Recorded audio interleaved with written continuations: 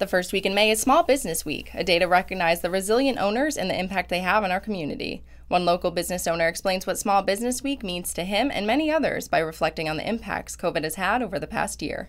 We've had a lot of luck, especially with the circumstances that have happened over the past few months and especially over the last year. And Corner Stop isn't an isolated case. Businesses all over San Angelo, all over the world have had to deal with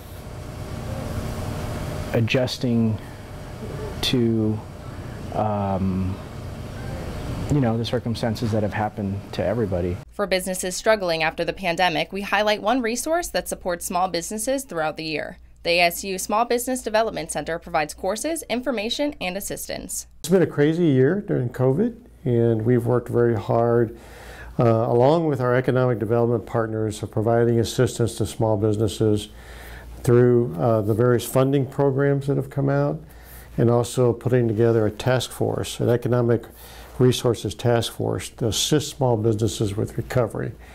And we did that, helping them with mindset, funding programs, government assistance, workforce assistance, and things like that to help them get through this crazy time. Downtown San Angelo calls attention to shops and restaurants by holding events and activities throughout the year.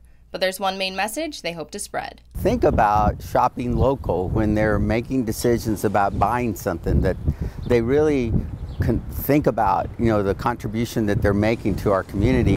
After COVID-19 has caused strain, we're celebrating the foundation of our local economy with Small Business Week. For News Connection, I'm Kayla Brown.